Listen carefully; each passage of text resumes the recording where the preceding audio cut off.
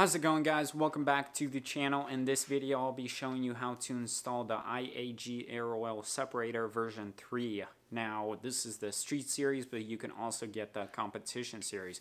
But on the competition series you are gonna require a tune for it, and installation is gonna be a little bit different. I got this one because I think it's gonna fit my build way better. With that being said, let's get into the installation.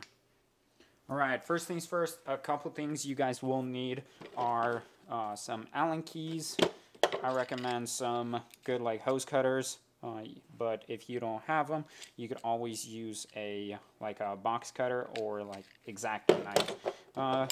Flathead screwdriver will come in handy, and some needle nose pliers. So everything else IAG provides you with, because you got your little fittings here, hose, and then your mounting bracket, of course, the AOS separator hoses. One other thing you guys, I recommend you guys get are some gloves. Anytime you're working on your car, it's best to wear some gloves. Alright, let's get into the installation. To get started installing the AOS separator, the first thing you guys are going to want to do is take off your intercooler. So you're going to have a bracket there, bracket right there you want to take off. You're going to have a hose running to your turbo underneath. Take the clamp off right there, loosen it, and you're going to have a your hose running to the intake manifold or your throttle body. You want to just loosen that, take it off, and then you're basically good to go there. You'll also want to take off your cold air intake. That's going to sit right there. Another thing you'll want to, I suggest moving aside, is your window washer reservoir. And last thing is going to be the throttle body right here. Just take it out of these screws right here and set it aside. That's the first thing you guys are going to want to do. Alright, after you guys have done that, to get started, the first thing you guys are going to want to do is take the hoses off the passenger and driver side valve covers. So passenger side is going to be right there, boom, running here, and then it's going to be like this hose right here. You'll take that out, and then the driver's side is going to be right there, this guy here, and it's going to be this hose right here. See it moving around. Alright, next thing you guys are going to want to do is come in here and remove your PCV, and that's going to be, see if it'll focus, this guy right there, right in here. And then you'll also want to take that little clamp off your intake manifold as well off. So you're going to take that whole thing off right here. After you guys have taken that out, you'll want to grab your Y pipe right here, and then the little hose they provided you, and you're going to basically put it on this little short hose with some clamps. The clamps they gave me, they didn't work, so I just got my own. And once you get it like this, you basically want to go and then put it right on down there, right on that. Sits like that.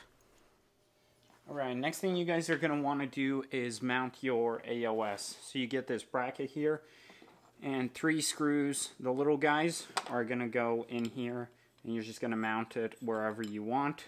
I'm going to mount it probably right here a little lower. And then these 2 screws, you get a big one. This is a 12 mil, and then this one's a 10.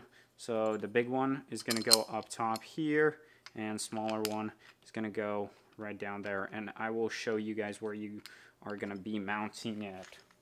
Alright, to mount your AOS, you're going to come on the passenger side over here, and basically it's going to go right in that hole and then in this one. So it's going to sit just like that, right there. Next thing you guys are going to want to do is grab your shortest 1/2 hose right here, and then it's gonna go right into this little nipple here. Do this before you actually mount your AOS in there. After you guys have mounted it, it should look like this right here. So that hose should be running around that line there, and then into here through this bracket for your intercooler, and then it's just going to attach right down there to that Y pipe we installed earlier into the PCV. Alright, next thing you guys are going to want to do is take this line off right here that runs from your surge tank. So it's up here, and it runs all the way down into your turbo feed line right there. So you want to take that line off. After you have taken that line off, you'll grab this hose right here on the left. So this one is going to go back to the turbo, where you took it off right here, and then this one is going to go right up back in here to the surge tank. Alright, next thing you guys are going to want to do is take your 5/8 hose right there. That's your thickest one. They'll only provide you with one. And what you're want to do is measure 3 inches of it right here. Like measure 3 inches. And then you are going to want to cut it. And then put this 90-degree little pipe they provide you with as well. And that is going to go right in there. It's going to stick right there. Sit just like that. It's going to be right above the turbo. And the rest of the 5/8, you're going to put it on here. And then it's going to route going around and into this bottom one right there. Next step is going to be grabbing this hose right here with this in the middle, and then you got your that at the end. So this hose is going to run right in there. You'll screw it in here, and then the other end is going to go into your manifold right down there. Fill focus. Right, yep, right in there. Once you guys have finished that up, what you're gonna do is take your long hose. This is your 74-inch one, and you're gonna stick it on the passenger side valve cover right down there, and you're gonna run it underneath here, and this one is gonna go up to this one right there. So it's gonna be the second one down. After you guys have done that, the next thing you guys are gonna want to do is take the rest of that 74-inch hose, and you're gonna go and put it on the driver's side valve cover. So it's gonna be right down there. You're gonna run it in there and then underneath, and it's gonna go into this last one right there. Alright guys, we're almost finished up here. Last 2 hoses. I want to show you where they go. So you got this one on the right here. So what you'll want to do is you're going to want to cut 2 inches off of the 1/2-inch hose, and then you're going to get that 90-degree little pipe that IAG provides you with, and you're going to make it look exactly like this.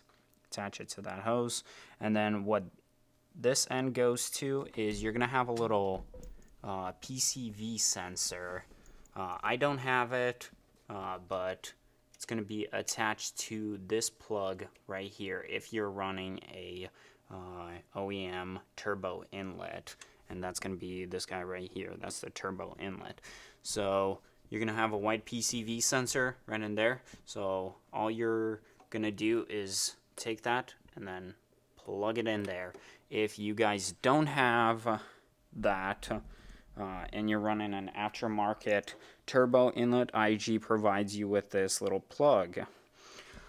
I don't have this either, but some OE or aftermarket turbo inlets, they've got a little hole back in there. So what you'll do is plug that right in there. I don't have a hole in there, so I'm gonna get that PCV sensor and plug it in. But if you got a turbo inlet with that little hole back there, just plug this in there and then attach this hose right in there. But you could do it on this one.